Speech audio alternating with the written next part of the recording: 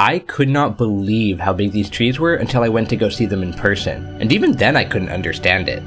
These are giant sequoias, the largest trees on Earth, and they can live to be thousands of years old.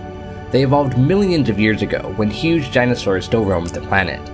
I kept feeling so amazed that these were living beings just like us, but they're these ancient giants. I had so many questions. How on earth can they do this? Like, how do they grow so tall without collapsing, and how can they live for so long? What kind of relationship do they have with the indigenous people of this region? And what can we learn from the majestic sequoias? To understand the wisdom of these magical beings, we can start with their environment. They live high in the Sierra Nevada mountains in California, where the snowmelt provides them enough water to drink up with their massive roots. I thought that such a tall tree would need really deep roots to support it, but sequoias actually root pretty close to the surface where they can get a steady supply of water. Instead, they root wide, extending hundreds of feet in every direction. They weave their roots together and even fuse them with each other. Sequoias actually love fusing together. Rather than compete for resources, they often choose to just share them. Only by supporting each other can they grow so tall, which is why they always grow together in groves. But they do live in a chaotic ecosystem where fires are frequent. So they've adapted to this chaos.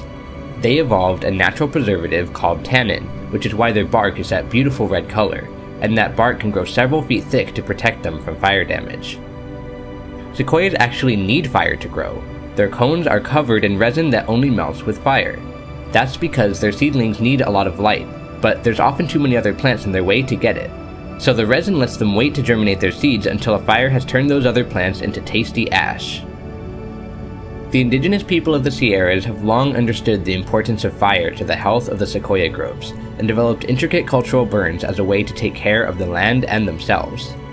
This practice was outlawed by colonizers, resulting in overgrowth of the forests that quickly burn out of control.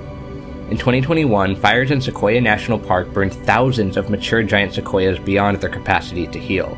A devastating loss that could have been avoided with regular cultural burns. Only recently have tribes been legally allowed to conduct cultural burns on their own ancestral lands, and they are still heavily controlled and restricted by the US government. These restrictions are harmful to the thriving of the tribe's culture, as well as the well-being of the sequoias. The sequoias are crying for good fire, and for the people who know how to bring it.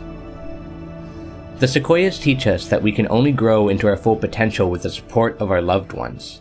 They teach us that we can adapt to chaotic times and even thrive in them, and they are telling us that they need their ancestral caretakers back on their land.